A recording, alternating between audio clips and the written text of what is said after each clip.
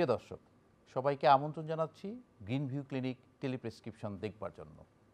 আপনারা সবাই জানেন ইদানিংকালে ক্যান্সার রোগের সংখ্যা বেড়ে যাচ্ছে এবং হেড নেক এবং থাইরয়েড ক্যান্সার এর সংখ্যাও কিন্তু কম নয়।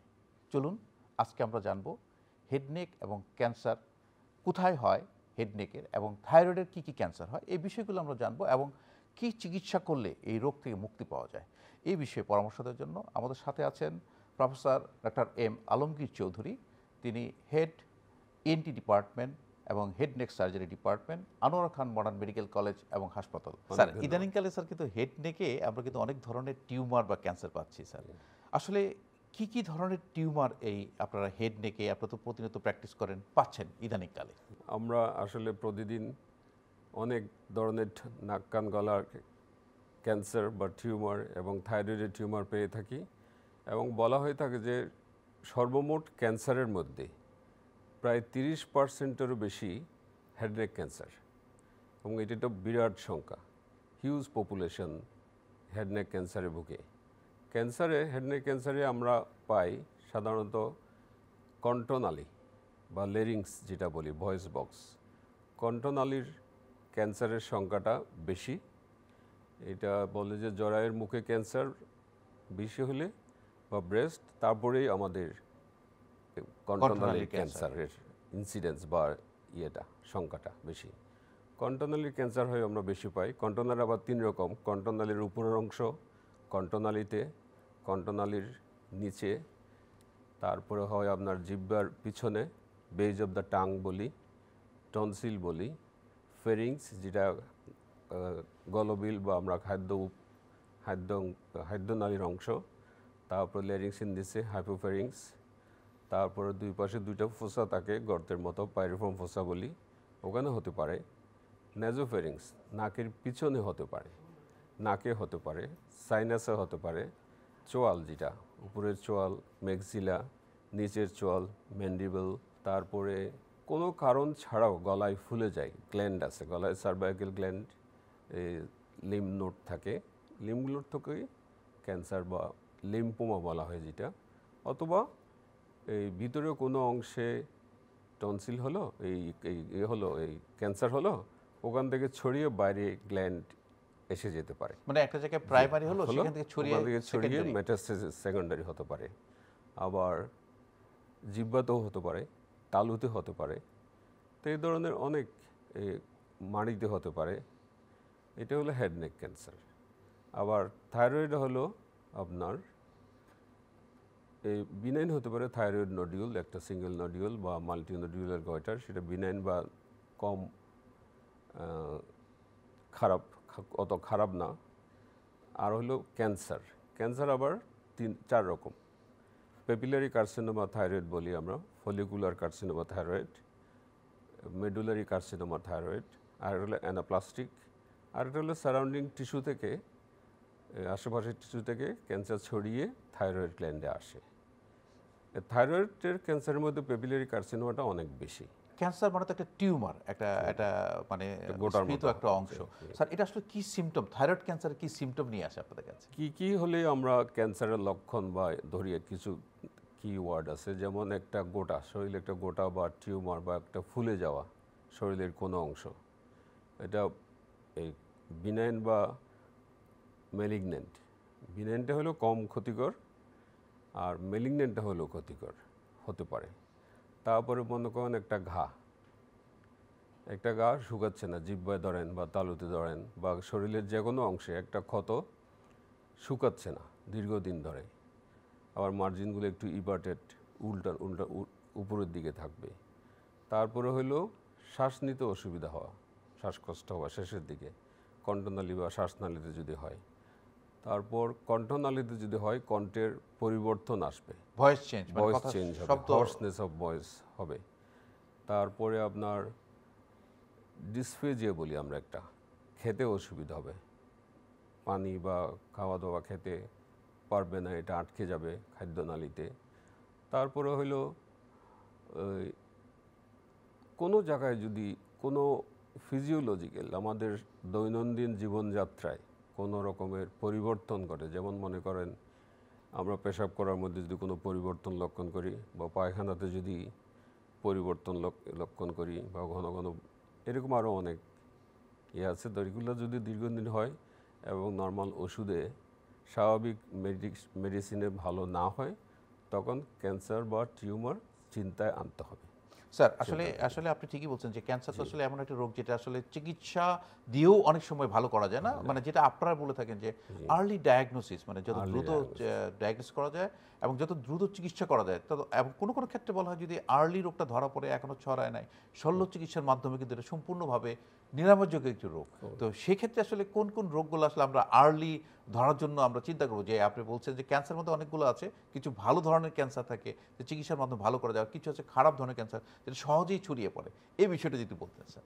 আসলে আমাদের দেশে দেখা যায় ক্যান্সার লেট প্রেজেন্টেশন করে, মানে অ্যাডভান্স স্টেজে অনেক বড় হয়ে শেষ মুহূর্তে আসে এবং বড় বড় টিউমার, গলায় এত বড় টিউমার নিয়ে আসে, জিহ্বায় মনে করেন এত বড় ঘা টিউমার, টনসিলে এত বড় টিউমার, লেরিংস মানে ভয়েস বক্স, কণ্ঠনালী এত বড় টিউমার নিয়ে আসে।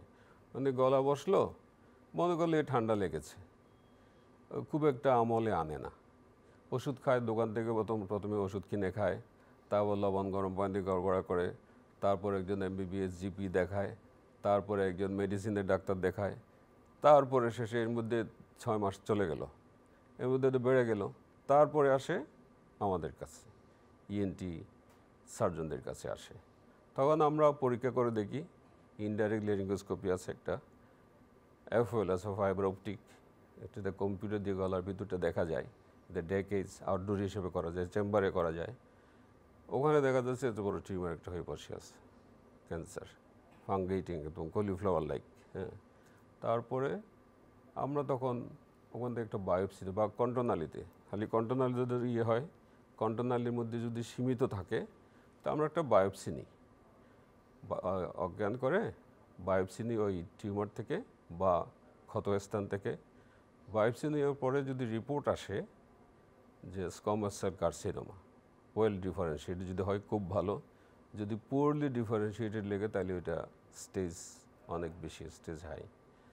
তো শুধু কণ্ঠনালীতে যদি থাকে ক্যান্সারটা, কণ্ঠনালীর মধ্যে সীমাবদ্ধ থাকে এবং আমরা বায়োপসি নিই, বায়োপসি নিয়ে যদি রেডিওথেরাপি দেওয়া হয়, আমরা ক্যান্সার স্পেশালিস্টের কাছে পাঠিয়ে দিই তখন, যেখানে রেডিওথেরাপির সুবিধা আছে ওই সমস্ত হাসপাতালে, যেমন সরকারি বড় বড় মেডিকেল কলেজগুলোতে রেডিওথেরাপি আছে, প্রাইভেটও কয়েকটাতে আছে ঢাকায়। তখন রেডিওথেরাপি দিলে কণ্ঠনালীর ক্যান্সার একদম সম্পূর্ণ ভালো হয়ে যায়, 100%।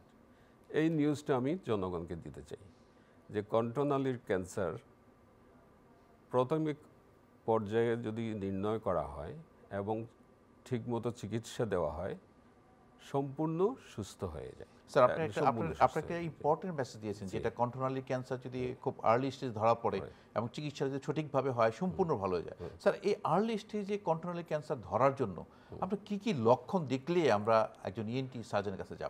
সেটাই আমি বলতে যাচ্ছি।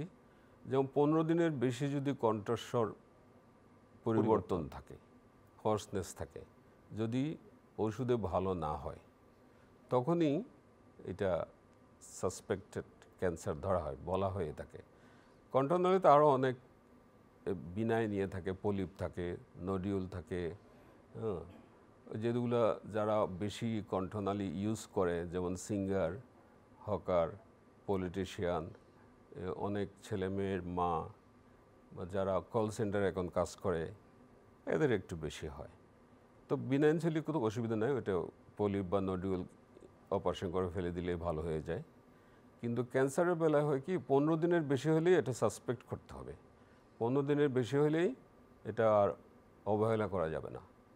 এই জন্য এরপরেই ENT ডাক্তারের পরামর্শ নেওয়া দরকার। স্যার, এই ক্যান্সারটা, কণ্ঠনালীর ক্যান্সারের নির্ণয়ের জন্য আপনি যেটা বলছেন যে FOL একটা পরীক্ষার কথা বলছেন, যে ফাইবার অপটিক লেরিঙ্গোস্কোপি, তো এই FOL এর মাধ্যমে, বায়োপসির মাধ্যমে এই কণ্ঠনালীর টিউমারটা আমরা নিশ্চিত হতে পারবো যে এটা কোন ধরনের টিউমার, দেখলে বুঝতে পারি আমরা। এবং এই পরীক্ষাটি করার জন্য স্যার কি অজ্ঞান করার কোনো প্রয়োজন আছে? না, অজ্ঞান লাগে না, আউটডোর প্রসিডিউর, জাস্ট লোকাল দিয়ে, অনেক সময় লোকালও লাগে না, রোগী যদি কোঅপারেটিভ হয়ে সহযোগিতা করে, এবং এটা আউটডোর প্রসিডিউর, চেম্বারও করা যায়, আমরা চেম্বারে করি এখন। জি, এটা বাংলাদেশের সব জায়গায় হয়। তো এটার মাধ্যমে আপনারা স্যার নিশ্চিত হন যে কোন ধরনের ক্যান্সারটা হয়েছে এবং তারপরে তার চিকিৎসা প্রোটোকলটা আপনারা বায়োপসি নিয়ে রিপোর্ট নিয়ে হিস্টোপ্যাথোলজি রিপোর্ট নিয়ে আমরা অনকোলজিস্ট বা ক্যান্সার স্পেশালিস্টদের কাছে পাঠাই। ওনারা 35 দিন রেডিওথেরাপি দেন, 6 সপ্তাহ, সপ্তাহে 5টা করে দেন। রোগী একদম সুস্থ হয়ে যায়, সম্পূর্ণ সুস্থ হয়ে যায়। কোন কোন ক্ষেত্রে আমরা শল্য চিকিৎসার জন্য আপনাদের কাছে আসবো? জি, শল্য চিকিৎসা হইলো যদি টনসিলে হয়, টনসিল ফেলে দিতে হয়। জিহ্বায় যদি হয়, জিহ্বাটাও অপারেশন করতে হয়, হেমিওগ্লোসেক্টমি বা গ্লোসেক্টমি। জিহ্বার গোড়ায় হতে পারে, তালুতে হতে পারে, মাড়িতে, চোয়ালে, তারপরে হাইপোফেরিংস। যদি এই শ্বাসনালী যেটা কণ্ঠনালী যেটা বললাম, ওখানে যদি আবার হয়, রিকারেন্স যদি হয় এবং রেডিওথেরাপি যদি ফেল করে, লেট প্রেজেন্টেশন হয়তো দেরিতে আসে, রোগীরা বড় হয়ে যায়। এবং কণ্ঠনালীর উপরের অংশ নিচের অংশ ইনভলভ হয়ে যায়, এখানে নোড এসে যায়, মেটাস্টেসিস হয়ে যায়, তখন রেডিওথেরাপি আর কাজ করে না, পুরোটা রিজলভ করতে পারে না, মিলাতে পারে না। অথবা আবার যদি হয়, তখন এটার এই চিকিৎসা হলো সার্জারি। আমরা হেড নেক সার্জারি সব করি। এই টোটাল ল্যারিঙ্গেক্টমি বলা হয়, ভয়েস বক্স পুরো ফেলে দেওয়া হয়, এখানে একটা শ্বাসনালী থাকে, মানে আর্টিফিশিয়াল জি, এটা থাকে এবং এটাও ভালো হয়ে যায়। তারপরে যদি থাকে রেডিক্যাল নেক ডিসেকশন করা হয়। তারপরেও আমরা একটা প্যালিয়েটিভ রেডিয়েশন দিই, অনকোলজিস্টদের কাছে পাঠাই, ক্যান্সার স্পেশালিস্টদের কাছে পাঠাই। প্যালিয়েটিভ যদি কিছু সেল থেকে যায়, ওটার জন্য রেডিওথেরাপিতে পাঠানো হয়, তাহলেও ভালো হয়, অনেক দিন ভালো থাকে, রুগী সিমটমলেস থাকে, আরামের দিনকাল করতে পারে, দিন যাপন করতে পারে, চাকরি করতে পারে, সে স্বাভাবিক জীবন যাপন করতে পারে। তবে তাকে একটা ফলো আপের মধ্যে থাকতে হয়, মানে যে কোনো ক্যান্সার পেশেন্টের ফলো আপের মধ্যে থাকতে হবে। স্যার, আমরা যদি থাইরয়েড ক্যান্সারে আসি, যে থাইরয়েড ক্যান্সারে আসলে কি লক্ষণ প্রডিউস করে থাইরয়েড ক্যান্সার, বা থাইরয়েড ক্যান্সার আপনারা কি করে নিশ্চিত হন যে তার থাইরয়েডই ক্যান্সার হয়েছে? টিউমার যদি হয়ে যায়, একটা গ্ল্যান্ডের টিউমার, এখানে ঢোক গিলার সময় উঠানামা করে, হাতে লাগে, দুই লোবো থাইরয়েড গ্ল্যান্ড এখানে থাকে, এখানেও থাকতে পারে, এদিকেও থাকতে পারে। যদি এটা উঠে যায় এবং মেডিসিনে ভালো হচ্ছে না, আমরা তখন কিছু পরীক্ষা করি, এফএনএসি বলি, এফএনএসি আলট্রাসোনোগ্রাফি এবং ultrasonography guided FNAC fine needle aspiration cytology, ওই গোটা থেকে ওই টিউমার থেকে রস নিয়ে পরীক্ষা করা হয়। তো ওখানে রিপোর্ট যদি দেয় পেপিলারি কার্সিনোমা থাইরয়েড, তখন এটার অপশন হলো টোটাল থাইরয়েড গ্ল্যান্ড ফেলে দেওয়া, টোটাল থাইরয়েডেক্টমি বলি। এটাও আমাদের দেশে এখন প্রতিনিয়ত হচ্ছে। টোটাল থাইরয়েডেক্টমি করলে পেপিলারি কার্সিনোমার বেলায় তারপরে আরেকটা চিকিৎসা দিতে হয়, এটা হলো নিউক্লিয়ার মেডিসিন সেন্টারেতে, এটা সরকারি হাসপাতালে আছে, বড় বড় পুরনো মেডিকেল কলেজগুলোতে আছে, বঙ্গবন্ধু শেখ মুজিব মেডিকেল বিশ্ববিদ্যালয় আছে। তো ওখানে রেডিওআয়োডিন অ্যাবলেশন দেওয়া হয়, যদি ওই কিছু সেল থেকে থাকে ওগুলোকে অ্যাবলেট করে বা দূর করা হয়, রিমুভ করা হয়। তারপর থাইরয়েড গ্ল্যান্ড যে হরমোনটা করে, সিক্রিয়েট করে শরীরে, এটা তো খুব জরুরি, ওটা দরকার শরীরের মেটাবলিজম ঠিক রাখার জন্য, ওটার জন্য ট্যাবলেট পাওয়া যায় এবং লাইফ লং ট্যাবলেট খেতে হয়। ট্যাবলেট খেলে রুগী ভালো থাকে এবং পেপিলারি কার্সিনোমা থাইরয়েডের পরিণতি খুব ভালো, একদম ভালো হয়ে যায়। অপারেশন করে আমরা রেডিওআয়োডিন অ্যাবলেশন দিয়ে দিই, তারপর লাইফ লং থাইরক্সিন খেতে থাকবে ওজন অনুযায়ী, রুগী একদম ভালো হয়ে যায়। কিছু কিছু রুগীর একটা চলে আসে, যেমন 2টা ট্যাবলেট খেলে তার ঠিক থাকে বা 3টা ট্যাবলেট খেলে তার ঠিক থাকে, তারপরেও ফলো আপ দরকার হয়। জি, কারণ হলো স্যার থাইরয়েডে যে জিনিসটা আমরা জানি, অনেক সময় থাইরয়েডের দুই ধরনের রোগ হয়ে থাকে, একটা হাইপোথাইরয়েড, একটা হাইপার থাইরয়েড। যেহেতু তার থাইরয়েড গ্ল্যান্ডটাই নেই, সে কিন্তু হরমোন তৈরি হচ্ছে না, সেই জন্য ওইটা আমরা রিপ্লেস করে দিচ্ছি এবং এটা life long treatment. Life long. তো সেক্ষেত্রে স্যার থাইরয়েড ক্যান্সারের শল্য চিকিৎসার পরে কোনো ধরনের কি স্যার রেডিওথেরাপি বা কেমোথেরাপি প্রয়োজন আছে? রেডিওথেরাপি কেমোথেরাপি লাগে না, এটা রেডিওআয়োডিন অ্যাবলেশন যেটা নিউক্লিয়ার মেডিসিন সেন্টারে করে। যেমন এটা একটা ভুল ধারণা হয়, যখন আমরা বলি থাইরয়েড ক্যান্সার হয়েছে, ফ্যামিলিতে ক্যান্সার শুনলে তো একটা ভয় পেয়ে যায়, ফ্যামিলি মেম্বার প্যানিক সৃষ্টি হয়ে যায়, সবার মন খারাপ হয়ে যায়, ফ্রাস্ট্রেটেড হয়ে যায়, ডিসঅ্যাপয়েন্টেড হয়ে যায়। তখন আমরা ভালো করে বুঝিয়ে বলি, কাউন্সেলিং করে দিই, এটা সম্পূর্ণ ভালো হয়ে যাবে এই রোগ, আপনি স্বাভাবিক জীবনযাপন করবেন, খালি নিউক্লিয়ার মেডিসিন সেন্টারে এই কাজটা করবেন। তখন রিউরে জিজ্ঞেস করি কি ইলেকট্রিক স্যাক দিবে, না ইলেকট্রিক স্যাক না, এটা রেডিওথেরাপি না, এটা হলো কেমোথেরাপিও না, এটা হলো রেডিওআয়োডিন অ্যাবলেশন বলা হয়। 5 দিন 5টা ক্যাপসুল খাওয়াই একটা আইসোলেটেড রুমে, তারপরে লাইফ লং থাইরক্সিন খেতে হবে। এটাই আপনার ব্রেকফাস্ট। আমরা বলি এই ট্যাবলেটে আপনি ব্রেকফাস্ট শুরু করবেন, দিন শুরু করবেন। মানে যারা এই রোগে ভুগছে তাদের জন্য ব্রেকফাস্ট। স্যার এক্ষেত্রে আমরা দেখি আপনারা যখন যে রেডিও অ্যাক্টিভ আয়োডিন আপটেক আপনারা যখন অ্যাডভাইস করে থাকেন, যখন তারা নিচ্ছে নিউক্লিয়ার মেডিসিন সেন্টারে, তখন কিন্তু কিছু কিছু পরামর্শ তাদেরকে দেওয়া হয় যে কারোর সাথে মিশবেন না, একটা ঘরে থাকবেন, একক থাকবেন। আসলে এটা কি কারণ স্যার? আইসোলেশন হয়, রেডিয়েশন হ্যাজার্ড হয়। এটা ওই জন্য এক রুমে 5 দিন উনি আইসোলেটেড থাকবে। বাচ্চাদের এবং প্রেগনেন্ট লেডিদের ওইদিকে ধারে কাছে যাওয়া ঠিক হবে না। এমনকি খাওয়াটা নার্স দরজা খুলে দিয়ে দিবে, রুগী খেয়ে আবার দরজা খুলে প্লেটটা বাইরে দিয়ে দিবে 5 দিন। তারপরেও বলা হয় আরও 1 মাস বাসায় গিয়ে একটু রেস্ট্রিক্টেড থাকার জন্য। এটা রেডিয়েশন হ্যাজার্ডদের জন্যই এর মানে অন্যরা যাতে এই রেডিয়েশন হ্যাজার্ডে কোনো সাফারিং না পড়ে, সেই জন্যই এটা করা হচ্ছে। Exactly sir. আর যারা থাইরয়েড ক্যান্সার না হয় এই ব্যাপারে কোনো পরামর্শ আছে যে কি করলে থাইরয়েড ক্যান্সারটা হবে না? এইটা তো আসলে প্রিভেন্টিভ ওরকম হয় না, যেমন পেপিলারিটা হয়, এই রেডিয়েশন বলা হয়ে থাকে, ছোটোবেলায় যদি বেশি রেডিয়েশন হয়। ফলিকুলারটা হলো hormonal, মেডুলারিটা C sell, প্যারাফেরিকুলার C sell থেকে হয়। আর মেটাস্টাসিস অ্যানাপ্লাস্টিক যেটা, এটা তো কজ আননোন। কিন্তু ওই সৌভাগ্য হলো পেপিলারি কার্সিনোমার আমার নিউজ যেটা আমি জনগণকে দিতে চাই, সম্পূর্ণ ভালো হয়ে যায়। এই হেড নেক ক্যান্সার যাতে না হয় সে ব্যাপারে আপনার যদি কোনো পরামর্শ থাকে? এটা বলা হয়ে থাকে ধূমপান একটা ফ্যাক্টর ক্যান্সারের। তারপর আমাদের দেশে যে ওরাল হাইজিন, খাদ্যাভ্যাস, নিয়মিত খাদ্যাভ্যাস, তার বেশি মশলাযুক্ত, পানের সাথে যে অনেক কিছু খায়, এগুলা না খাওয়াই ভালো। তারপরে আপনার জীবনযাত্রার মান, লাইফস্টাইল, এগুলো যদি করা হয় আমার মনে হয় অনেক এই ক্যান্সার থেকে রিলিফ পাওয়া যাবে।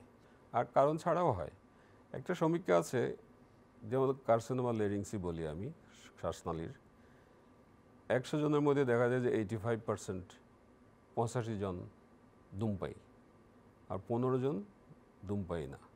তার মানে এই না যে যারা ধূমপান করে না তাদের হবে, কিন্তু ওরা আবার হয়তো প্যাসিভ স্মোকিং এর এফেক্ট পাচ্ছে। প্রফেসর ডক্টর আলমগীর চৌধুরী, আপনাকে অসংখ্য ধন্যবাদ। আপনি ব্যস্ততার মাঝে আমাদেরকে সময় দিয়েছেন, আপনাকে ধন্যবাদ। প্রিয় দর্শক, হেড নেক ক্যান্সার এবং থাইরয়েড ক্যান্সার যে চিকিৎসা আছে, যে papillary cell carcinoma of thyroid হলে নিশ্চিত ভালো হওয়ার সম্ভাবনা অনেক বেশি যদি আপনি শল্য চিকিৎসা এবং রেডিও অ্যাক্টিভ আয়োডিনের মাধ্যমে চিকিৎসা গ্রহণ করুন। এবং হেড নেক ক্যান্সারের জন্য যে কথাগুলি বললেন স্যার, যে ধূমপান, পান, তামাক, গুল এবং খাদ্যাভ্যাসের মাধ্যমে এটাও কিন্তু নির্মূল করা সম্ভব। দর্শক, ভালো থাকুন, সুস্থ থাকুন, নিরাপদেই থাকুন।